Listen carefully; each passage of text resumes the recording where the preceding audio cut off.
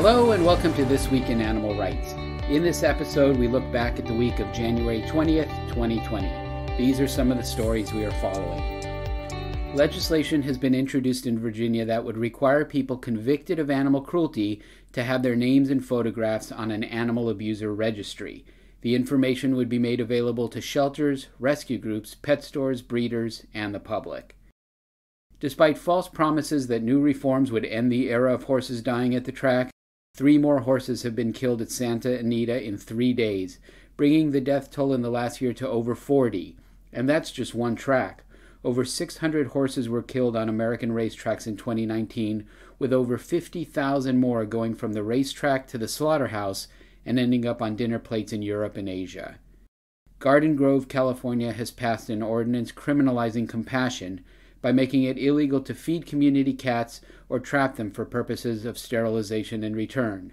In a rebuke to Delta Airlines, which discriminates against dogs they identify as pit bulls, even when they are certified service animals, the U.S. Department of Transportation is moving ahead with a regulation that would force Delta to stop doing so. Similarly, it's been illegal to live with a dog identified as a pit bull in Denver, Colorado since 1989.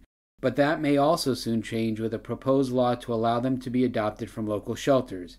It is not a full repeal of breed discriminatory legislation, as other cities have done recently, but it is a step in that direction. Earlier this week, a city council committee hearing the bill voted unanimously to approve and forward it to the full city council for a final vote next month.